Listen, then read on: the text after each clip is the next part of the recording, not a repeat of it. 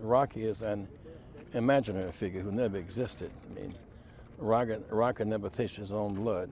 Rocky never faced Ken Norton. He never faced Ali. He never faced Larry Holmes. Joe paid real dues, and he's a guy who we can emulate because his sense of family and ordinary Joe did extraordinary things. He remained our neighbor. He remained the church member. He remained the guy from the streets. And so Philadelphia will honor itself by honoring Joe Frazier. Late, but better late than never. How should he be remembered? As a great boxing champion, as a great humanitarian.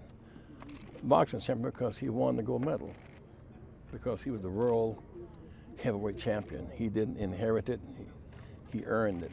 Always being there for his children, especially when you got 11 kids, it's hard, but he's always been there for all of us, and the grandkids, and family.